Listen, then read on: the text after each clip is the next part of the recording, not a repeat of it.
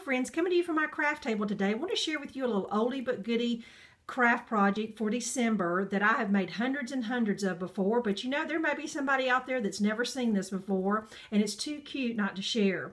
What it is, it's a little Rudolph reindeer pin or ornament. Just depends on how you want to finish it out. You can buy these little pin backs at any craft store, probably 50 of them for a couple dollars, or you can make it into an ornament with about 6 inches of your favorite ribbon. The most expensive thing you'll need is a box of small Purina milk bones, and this particular kind is gravy basted. There is a difference in the way they look, but they both will work. The gravy basted have a little darker sheen to it and got a little glazed look to it, and so these are my favorite ones to use.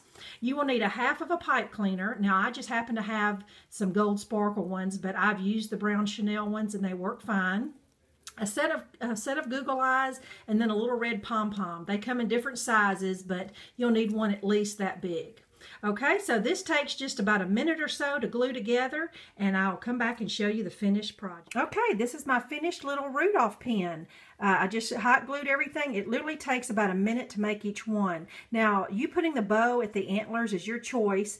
It makes it look a little more feminine, but I normally don't put the bow there because I gave them to boys and girls and even men and women. So it's just a cute little thing. You can make it an ornament or a pin, and it's an easy way to make 40 or 50 little token gifts for $6 or $7. Seriously, less than $10. So there you go, just a little Christmas idea.